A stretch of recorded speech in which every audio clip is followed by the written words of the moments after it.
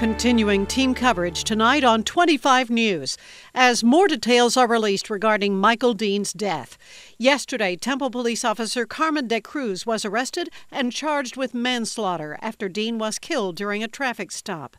The arrest affidavit says De Cruz was reaching for Dean's keys when he fired his gun, shooting and killing Michael Dean. Today, Dean's family is calling for justice. After more than 2 months of investigation, the family believes the manslaughter charge is not enough.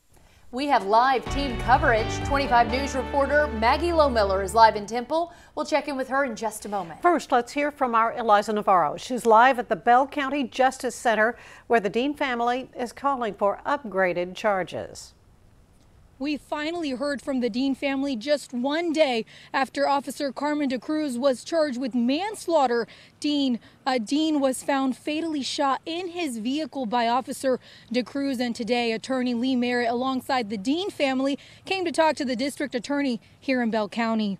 Merritt says the 3 words they repeatedly heard from the DA were prosecutors, investigators, and justice for Michael Dean. He says Henry Garza seems satisfied with the manslaughter charge. However, the Dean family are still hoping for a murder charge. Merritt says there is enough evidence for what they believe is the appropriate charge.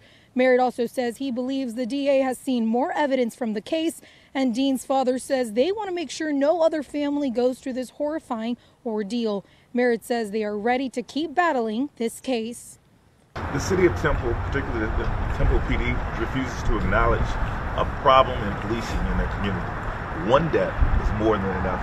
To have an officer murder someone on the side of the road and then say in the same breath that that is still a good cop is absurd. The chief ought to be ashamed of himself for coming to that conclusion so closely after a charging decision. This is not a good cop. It only takes one. His prior behavior put the city on notice that this officer was at best a problem officer, despite his participation in the Christmas Day parade. The family and Merritt will move forward with a civil lawsuit if needed. Officer Carmen De Cruz remains in the Bell County Jail on a $500,000 bond. However, Merritt says De Cruz is looking to request a reduction in bond, but a bond hearing has not been set.